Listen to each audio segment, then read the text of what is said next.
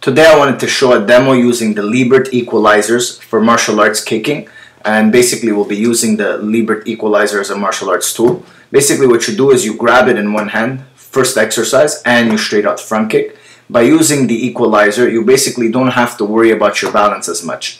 You don't have to kick as high, or if your kicking is good, you could even kick higher. Just use the equalizer to kind of get stability. You could even use it for side kicks. Again, lean one hand on the equalizer and just lift the leg as high as possible. We're going to show you another view, opposite leg obviously. So use the Lebert equalizer so you don't have to challenge your balance as much. It's just basically to see and work on your flexibility. You could use it doing the roundhouse kick. I think this is called a crescent kick. I'm not completely sure, don't take my word for it. But basically, yeah, you could use it doing this type of kick as well.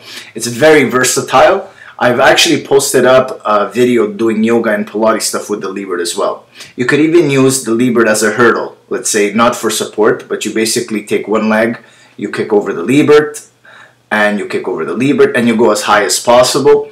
And so that's pretty much it. Once you get a little bit better, you could use something a little bit higher, but for the average person, the Lebert is just perfect to get into this type of exercise. If you want, if you guys do CrossFit and stuff like that, you could jump over the Lebert and kick the Lebert and jump over the Lebert again. You could use it as another type of exercise where you bring one leg at the bottom, then one leg at the top, one leg at the bottom, one leg at the top, and you just hold.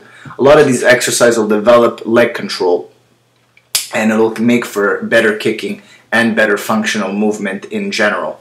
So yeah, the Lebert equalizer is an amazing tool for this stuff. So, side kick, here you could do the same thing as before. You can bring one leg under, one leg over, one leg under, one leg over. Don't forget to breathe. It's very important to breathe, as you might lose your breath if you're moving very fast. So here's a side version of this exercise as well. Put one leg under, one leg over, one leg under, and one leg over. Next one, I got off Yoga Warrior 3, but also in Taekwondo they sort of do something similar. What you do is you basically keep the leg straight and you kick back. I believe I only showed one side of this exercise. The other one is like a Taekwondo kick. You basically bring the leg, you bend the knee, and you kick as high as possible, looking on the side of the extending leg.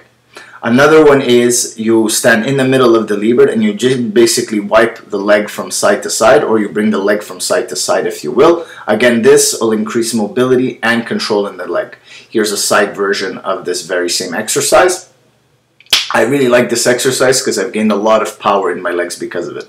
Another one is you could do like a Muay Thai sort of knee to the chest with this exercise. We'll do a side version. Same idea, Muay Thai knee to the chest, using the Lebert stabilizer as a tool not to lose any of your balance. Another thing is you can use the Lebert stabilizer as a kind of pretending that you're holding somebody and you're kicking or kneeing him, just like so, right? So you're basically kneeing him to the chest, if you will. You could pretend that you're holding him by the shoulders, holding him down and kneeing him in the chest and stuff like that.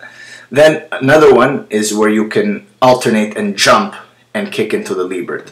You alternate jump, knee the Lebert, and so on and so forth.